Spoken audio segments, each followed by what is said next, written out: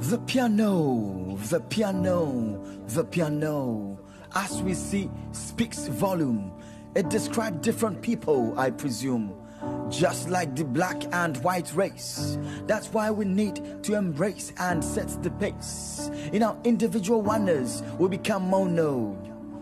The piano, the piano, the piano. When you finger, it brings the pleasures of instrumental intimacy. That's how the soul feel the musical ecstasy, not a fallacy. Whilst playing, the feet and hands moves to the dancing floor. It's obvious the sound does not make us feel poor, but the vocal combination on the mic gives soprano. The piano, the piano, the piano. Like a man, comes with positive and meaningful attitude. Sometimes it offers our heart full of gratitude in the midst of his multitude.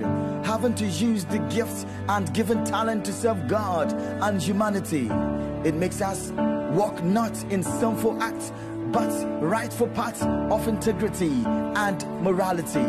Thus, it becomes ungodly when some engage in what's porno. The piano, the piano, the piano. Have you thought about why the black keys are higher than the whites?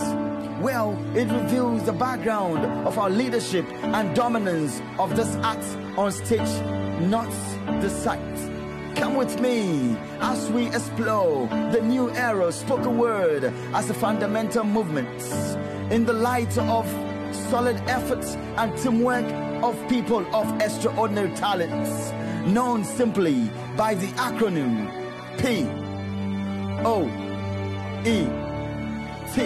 and adored by the mass pitch of Bruno. The piano, the piano, the piano makes love of two in togetherness as there is kiss and the keys forms a note.